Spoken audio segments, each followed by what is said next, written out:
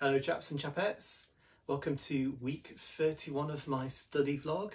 This is Scaramouche with All Good Things Vlogs, and first I'm going to kick off with a positive note.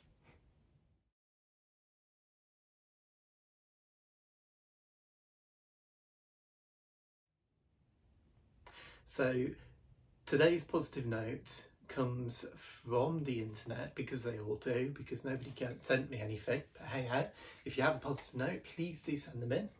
This one is about a well-known comedian in England, at least, who is called Jason Manford, and I thought I'd just share this story because it's something that kind of touches on my childhood a little bit and I found quite fun and interesting.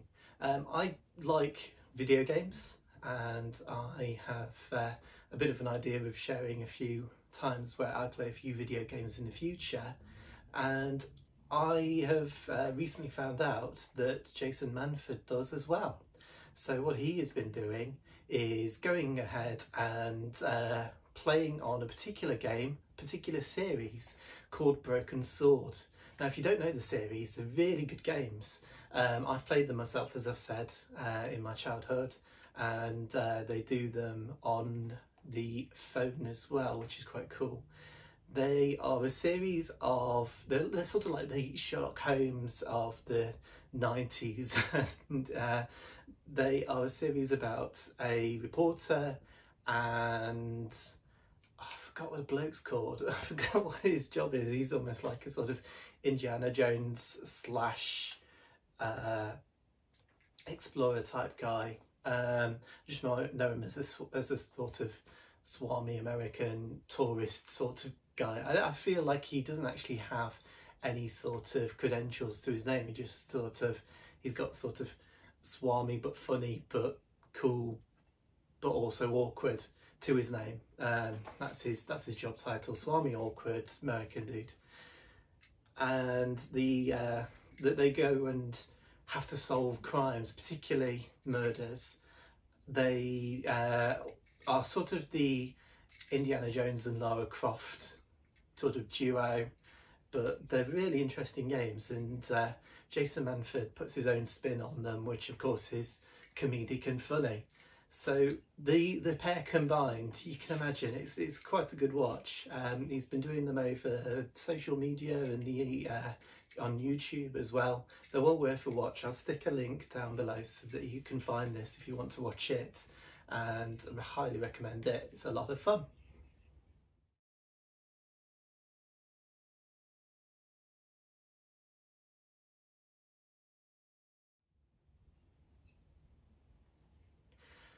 So on to week 31 of my study vlog, and this week was about the art of Benin.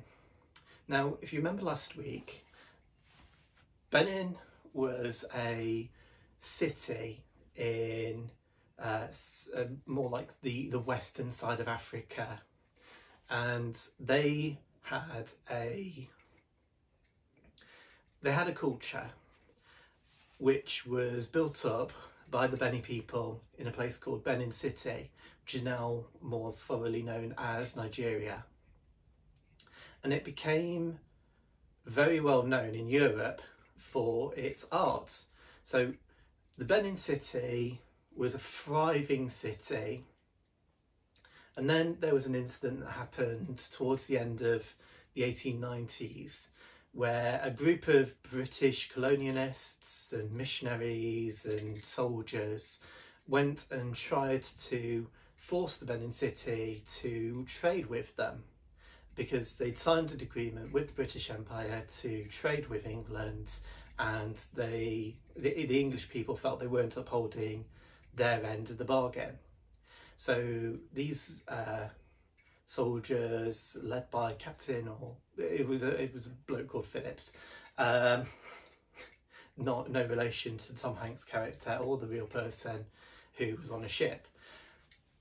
I think, I don't know, we're all related in some way, aren't we? We're all one big happy family. So, tangents.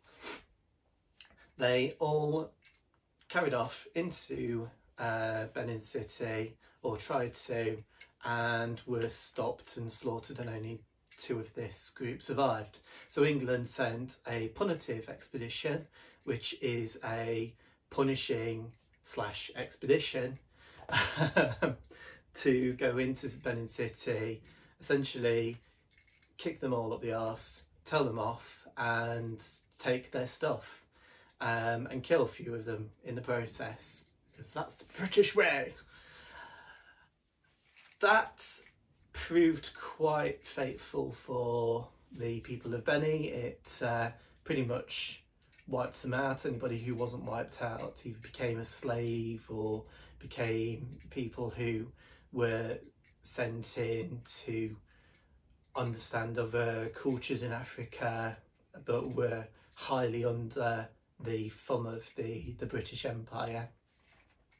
And all of the art, all of the items that existed in the Benin City were sent to Europe as way of paying for the punitive expedition, and were sent across Europe and sold.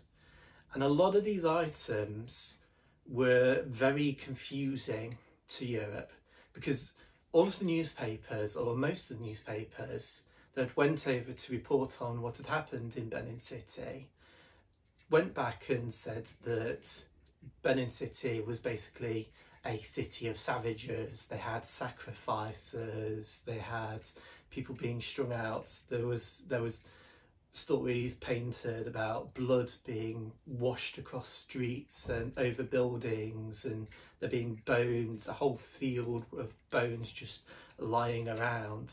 So when the art started to go to Europe, it didn't paint a picture of a culture that had come out of the Stone Age. It painted a culture that had real skill and real ingenuity.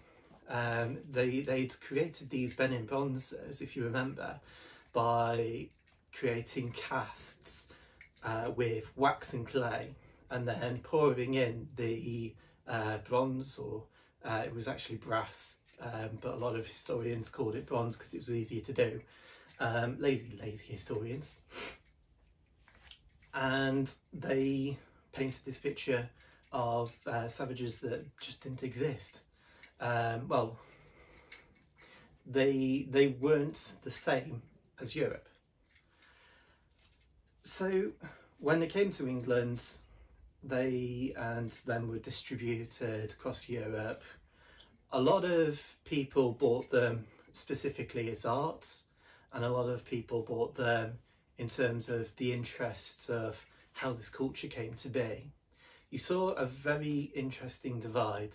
In England, it was more in interest in these works are works of art, and therefore we should hold on to them to try and explain how we went from savages who were throwing sticks and rocks at each other to a culture who can create these items. And then you saw other areas who were more interested in the items themselves and explaining how the culture came to be. I think I've got that mixed up, so I'm going to do that bit again. So you had a real divide between people who wanted to look at these items as works of art and sell them in galleries, and you had a different divide of people who were anthropologists and entomologists. I'm probably butchering that word. Anthropologists, I think that's the closest one, anthropologists. People who were interested in the people who created these items and finding out how they went from people who were throwing sticks and rocks at each other to a culture who could create these items. And so, right, from this bit onwards, I'm going to try and do the rest of it without going, and also.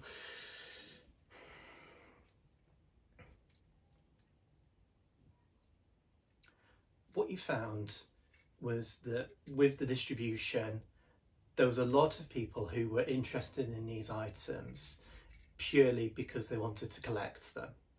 So you had people such as Pitt, let me use my notes here. So you had people such as Augustus Pitt Rivers, who was a British collector, and then Felix von Lipschein, who was a German collector. So Pitt Rivers was more interested in trying to collect these items and put them into his own museum in Oxford, where he was trying to use the Charles Darwin forms of explaining how life came to be.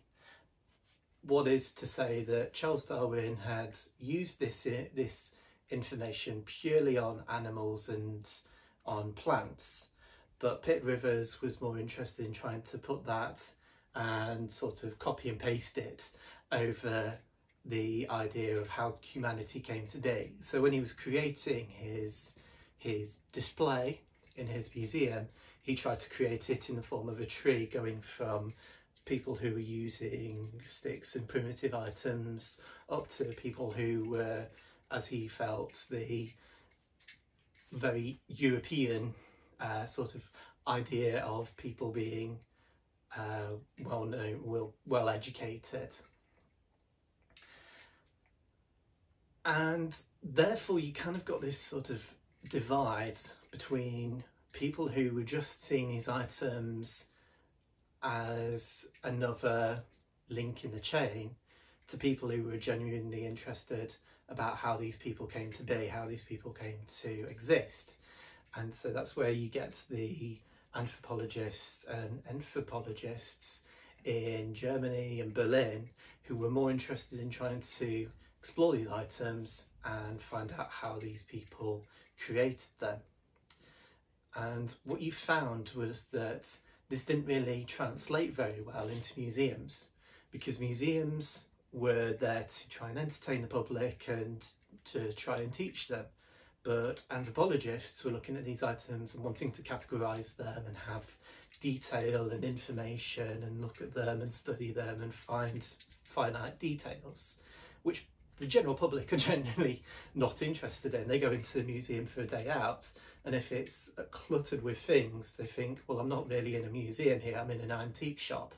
Might as well be on the Antiques Roadshow going, well, that's nice. So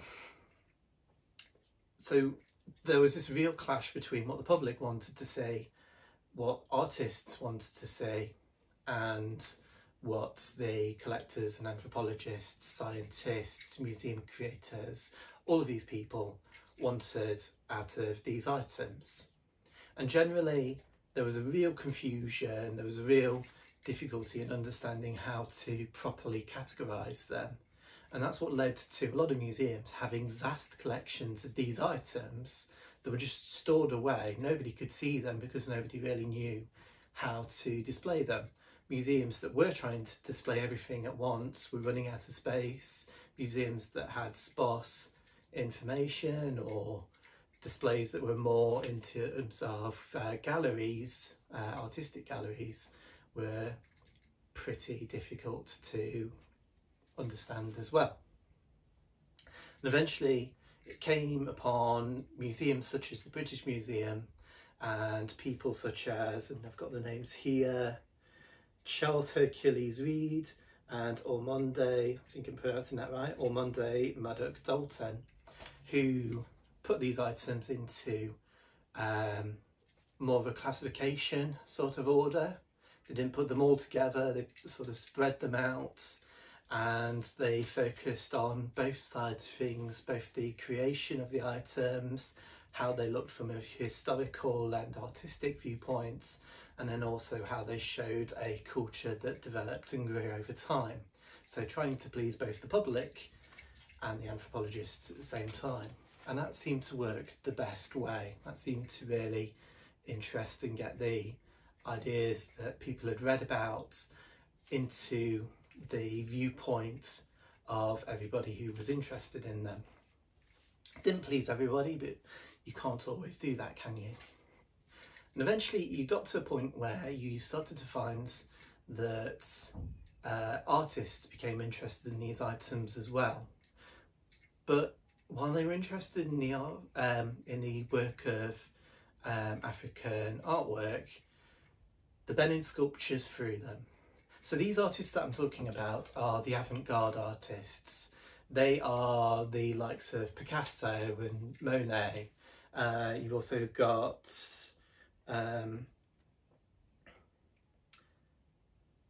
I'll just stick with so these are artists such as Picasso and Monet, and they were looking at things in a very abstract way. So the primitive art, as they would call it, the art of Africa, but they didn't just single it out as Africa, they singled it out as Africa, India, China, anything that wasn't really European.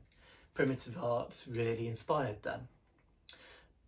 However, the Benin art sculptures didn't really fit in with their viewpoint of what primitive art was, because they were so superior, they were so different to what you were seeing in other works of art. So where they were looking for something that was edgy and gave a different viewpoint on what life was, these sculptures were more historical, they were more artifacts than anything, so they didn't really fit in with that view. And so there was a real sort of contrast of opinion as to what these items were. They didn't really fit in with what people thought or felt that African life was. A lot of people felt that the skill or the actual items themselves came from places such as Egypt, where you saw a similarity between those designs, or again from the Portuguese who had traded with these people. But the reason why the skill came to be wasn't linked in with the Portuguese themselves. When the main ingredients that they needed to create these items, namely zinc, started to come from traders, that's when these items started to come into existence in Benin City.